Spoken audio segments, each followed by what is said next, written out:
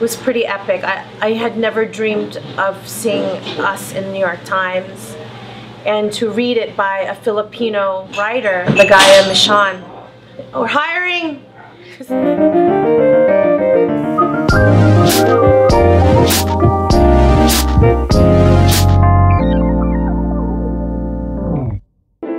remember when I was growing up and my dad would eat with his hands, I was really embarrassed, and so I would pray, please Dad, if you're going to eat with your hands, can you order a pizza? Because then at least it would be normal. Even having Filipino food given to you in a Tupperware for your school lunch, everyone's exchanging ham sandwiches and Cheetos and Lunchables, and you hear the slow pop of the Tupperware and then the smell of adobo, and it's a little embarrassing.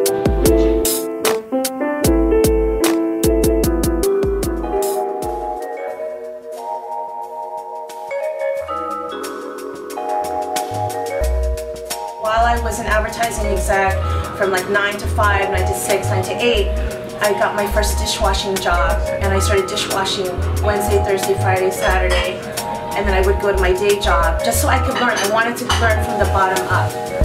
So when I was moonlighting, my day job didn't know about my night job, and some people in the night job knew what my intentions were, and I remember getting hassled a little bit. Or I would tell people my dream that, oh my gosh, I want to open a Filipino restaurant one day. And I felt like shit on a little bit. Bartenders or some managers would be like, hey Nicole, it's been like 5 years when you opened that restaurant, 2016. I found myself crying in the corner of a restaurant, one of my moonlighting jobs. This Dominican guy, he was like, why are you crying? And I said, well, I have a dream, and I really think that I can make people love Filipino food, or I can introduce Filipino food to the world. He said, well, why are you crying? I said, because no one believes it. And he said, well, I'll give it a try.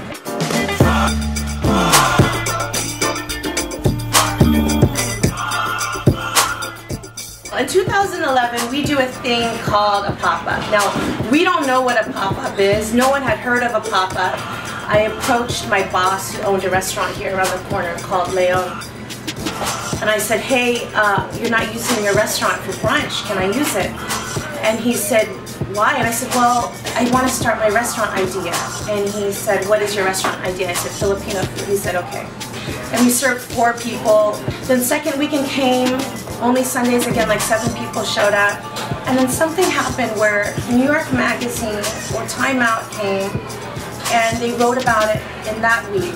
And they said, go check out this Filipino pop-up. By the 3rd weekend of our pop-up, it was a 2-hour wait for a table. And then, lo and behold, became a 3-month wait for a reservation.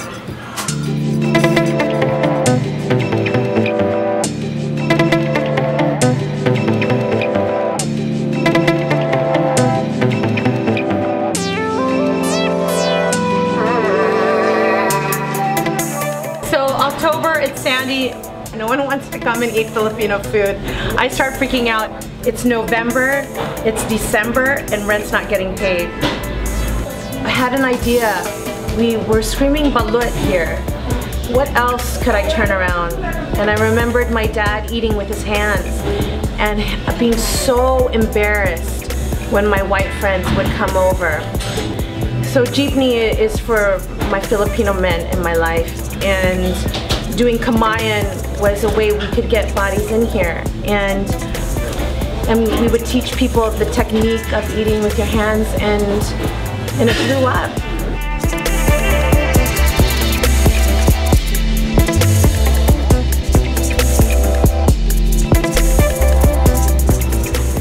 There are 2 kinds of people in this world, bottom line.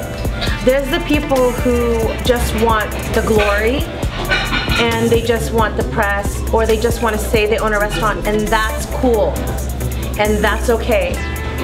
Otherwise, they're the people who have to wake up at 4 a.m.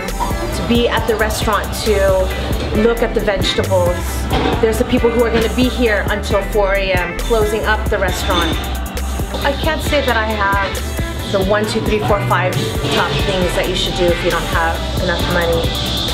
But what I can say is that it's not about money. It's actually not. Money can come and go.